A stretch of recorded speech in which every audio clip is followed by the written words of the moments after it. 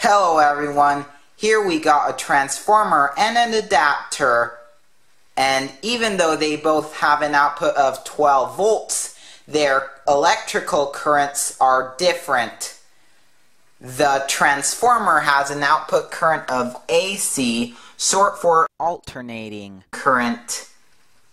This is actually the same current my amplifier produces, except that this is a constant tone of 60 Hertz.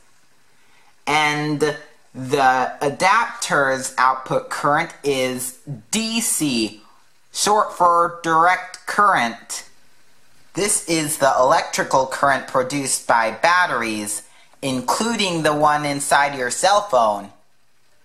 And today, we're going to be determining which electrical current is best for blowouts. And the test subject are these cheap Maxell earbuds. So, we'll start off with 12 volts AC. Here we go with 12 volts AC in 3, 2, 1.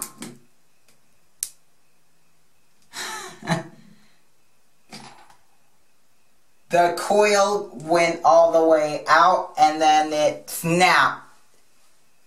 And there was a puff of smoke, which was pretty cool. Now let's see what DC current can do. In 3, 2, 1.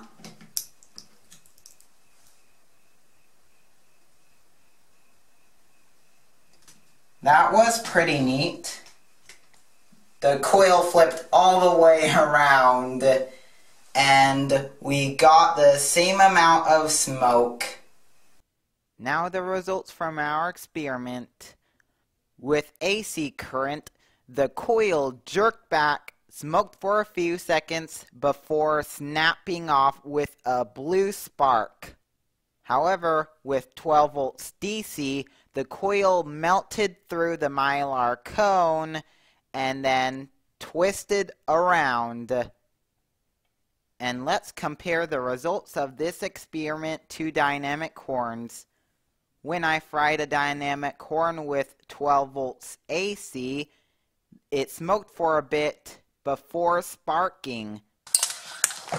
Oh! However, with 12 volts DC, it gave a small amount of smoke before a tiny spark. In conclusion, AC current works the best if you want a good reaction. Also to mention, I once had an earbud speaker catch on fire with AC current. However, DC current also gives a pretty interesting reaction. Although you won't get the sparks or fire AC current provides. Anyways, if you enjoyed this video, give it a like, share it with your friends, and don't forget to subscribe for more content. Thank you for watching and have a great day.